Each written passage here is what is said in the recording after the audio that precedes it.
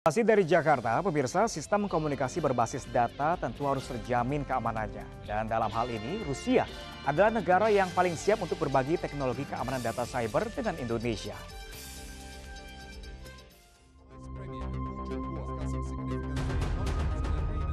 Saat ini Indonesia sedang menjajaki kerjasama dengan negara-negara yang dikenal memiliki sistem keamanan data cyber yang baik, diantaranya dengan Rusia. Di negara teknologi maju tersebut, sistem keamanan data cyber diterapkan mulai dari bidang militer, transportasi, hingga konsep smart city. Isu ini mengemuka dalam pertemuan Kadin Indonesia dan para pelaku usaha bidang keamanan data dari Rusia di Jakarta Selasa siang. Salah satu faktor yang dipertimbangkan dalam keamanan data adalah kedaulatan teknologi. The whole world becomes digital. For government to be effectively sovereign, it has to control its key critical technologies like its cybersecurity, its energy systems, its traffic systems, its cities. If it doesn't do that, then obviously it cannot be considered fully sovereign.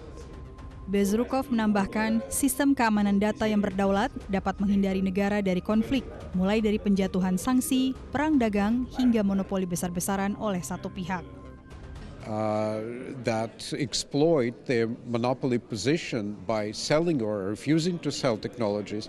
It's very important for companies and countries to cooperate and ensure that countries have capacities to build their own systems, high technology systems, and that's why we're here. Di satu sisi, kerjasama di bidang keamanan teknologi, terutama data cyber, kerap dicurigai membuka peluang pencurian data. Namun ini tidak berarti Indonesia menutup diri dari kerjasama dengan pihak asing, kata pengamat keamanan cyber Ardi Suteja. Apalagi SDM yang mumpuni di bidang keamanan cyber belum banyak.